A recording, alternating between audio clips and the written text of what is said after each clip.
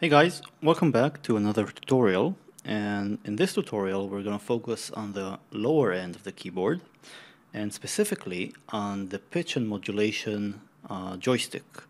This is a Roland keyboard, so they like joysticks. Some other keyboards employ wheels, so there is one wheel for modulation and another wheel that you can turn up and down for pitch bending.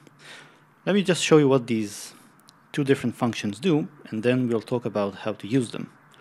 So the modulation usually depends on the sound and how it's programmed, but usually what it does is it vibrates your sound.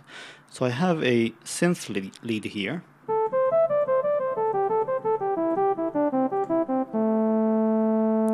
And by turning on the modulation, pushing up the joystick, what you can hear is that it adds a vibrato to the sound.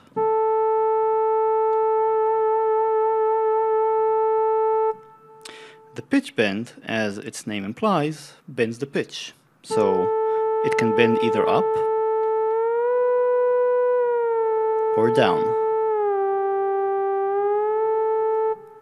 The amount of bending, once again, depends on the sound and the person who programmed it, but usually it's programmed to bend a single step, so two semitones.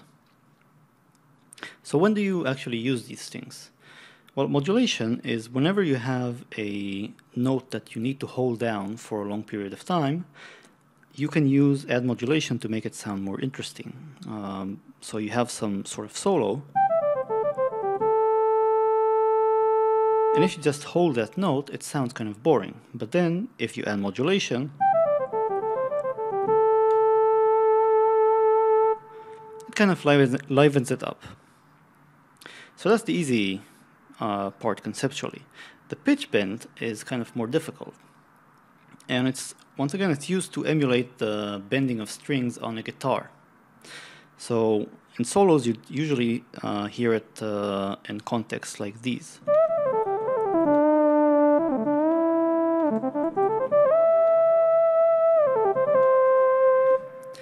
So let me just give you a few ideas on how to use it. We're going to use the pentatonic scale in an A, so that's A, C, D, E, G, and A. So it just repeats. The first thing that you can do with a pitch wheel or joystick is do what's known as a flurry. So first of all, listen to my right hand.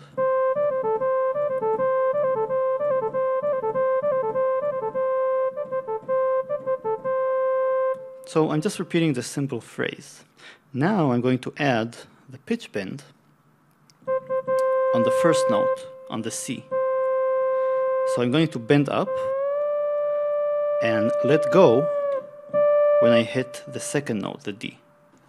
So here's how it's going to sound.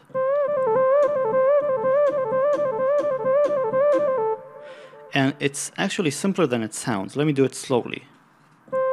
So here's without the bend. And now I'm going to bend.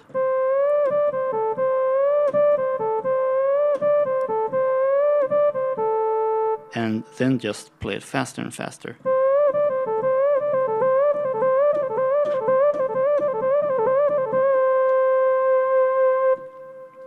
You can do these flurries with lots of different patterns. For example, so what I'm doing here without the bend is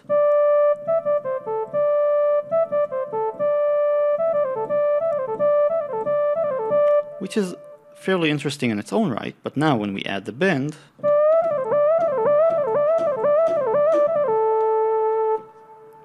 it makes it even more exciting. Here's another pattern. So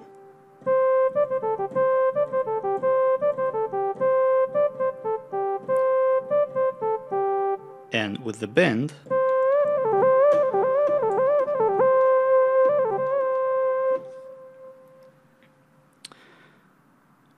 one last thought. Sometimes bending is best done with instruments that you wouldn't expect it on. For example, here's a clavinet sound.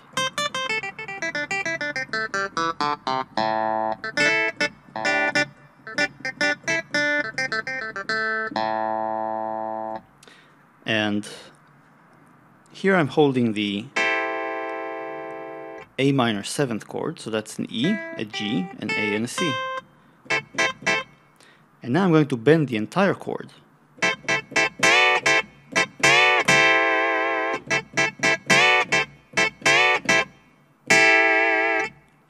So the entire chord bends rather nicely, gives, I think, an interesting flavor, and I'm assuming you didn't expect to hear a clavinet being bent.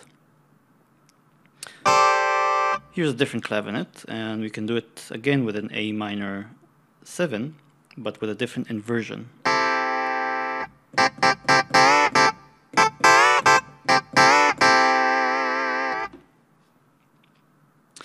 So try experimenting with this. If you want to play it safe, try bending into a note that's inside the scale. So, for example, if you are in an E and you bend by a whole note, you're actually bending up to an F sharp, which is not inside the A minor pentatonic scale. But if you bend up from a C, you're bending up to a D, which is in the pentatonic scale. So you're kind of assured that it will sound good. Once again, no rules, you need to experiment. That's it for now. I hope you learned something new, and I'll see you next lesson.